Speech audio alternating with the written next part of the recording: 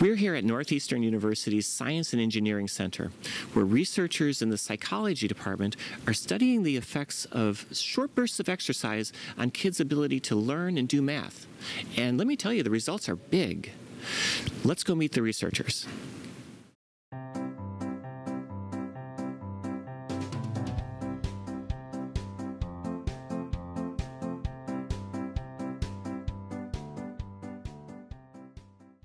It's nice to see you. Hi, Jim. Nice to meet you. Yeah, you got a lot of steps here. We do. It's one of the features of the building. Okay. I feel like I'm getting in shape here. Yeah, we're going to need it. My name is Chuck Hillman. I'm a professor of psychology and a professor of physical therapy, movement, and rehabilitation sciences. And I'm also the associate director for the Center of Cognitive and Brain Health at Northeastern University. Cognition is a very broad term. And it really encompasses anything from sensation to perception to thinking. So the types of interventions that we're interested in, we believe have some ability to influence the health of the brain and related cognitive processes. Physical activity is really a big one for us. But right now we're looking at what are the effects of a single dose of exercise.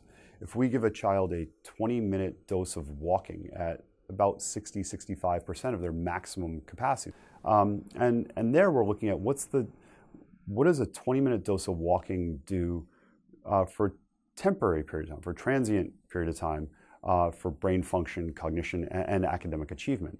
And so we have kids either walk or rest or perform other types of stress conditions for 20-minute periods, and then we look at their immediate response for about an hour afterwards. And our prior data have shown that in that case, we actually see benefits to aspects of brain function that underlie attention and working memory. We see improvements in executive control, particularly for inhibition. So kids are better able to inhibit stimuli in the environment and focus their attention selectively to important aspects of the environment. And then we see improvements in both reading and mathematics in that hour period using standardized achievement tests. And then we know that the effect dissipates thereafter. I think what's important about our work is that we're very public health focused. One of the things that I think we're mindful of is what are the public health implications of our work? How can we use our work, our findings, in order to inform, say, schools or parents or or administrators? And our work is important because we're able to take our basic findings and our mechanistic research and then translate it to everyday problems that occur. And so, for instance, our work with school children, I think, is important because the state senators have actually used our work and our findings in 2 different states to create mandatory minimum number of physical education minutes. And so the hope here, and maybe it's a distant hope at this point, is that such policies will become federal here in the United States at some point. I find it very interesting that we ask children to do things that we can't do ourselves, right? And so in a traditional school setting, we have kids sit in a chair all day long at their desk, and they're criticized for, chewing gum, for moving too much, for being fidgety. And if you look at how we work as a workforce, we sit at our desk, we take breaks, we go get a cup of coffee, we go to the water cooler, when we get tired, we check out CNN or ESPN for a minute, and then we go back to our work. We take all these micro breaks throughout the day, but that's just not how we instruct kids. There aren't many groups that have married cognitive neuroscience and kinesiology. We're interested in how health can really be benefited by some of these lifestyle factors, and I think that's just a very cool thing that we have control over. Our own health. If I were to make recommendations for parents, the most general of recommendations I could have would be that parents, for their children and for themselves, just be building as much physical activity into your life as possible. Take the stairs instead of the elevator or escalator. Park your car a little further away.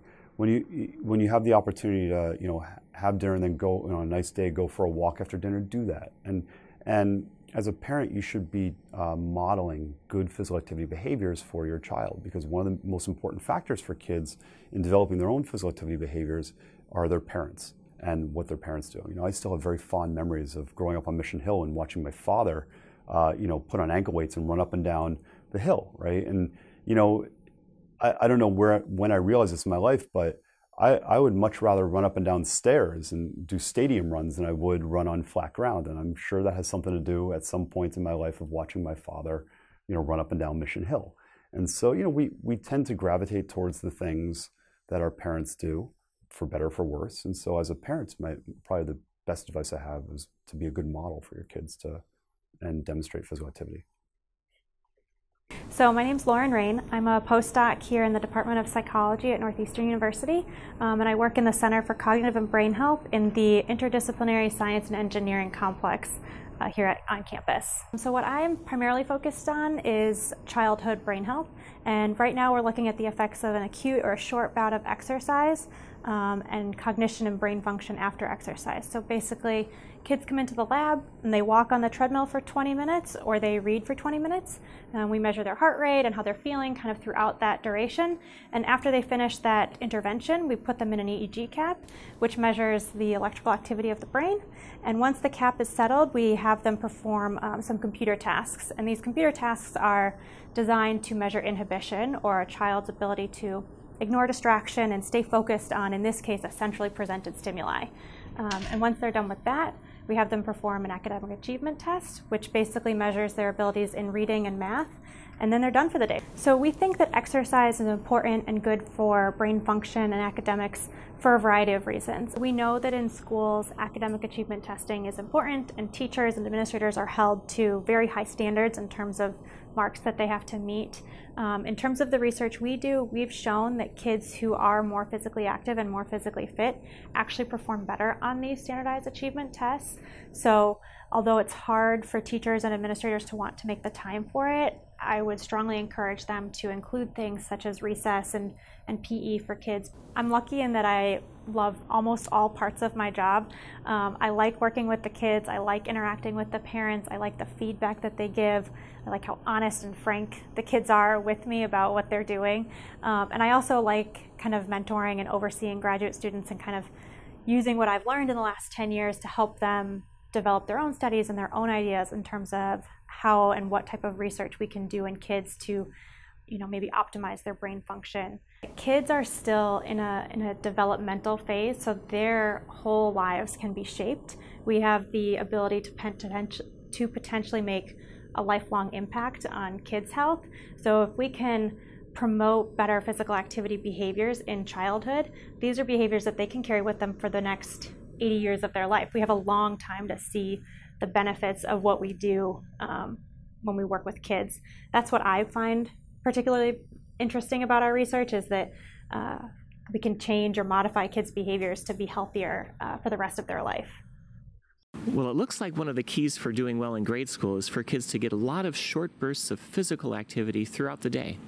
Helps them focus better, helps them learn math better, and it makes the day more fun too. We'll see you next time.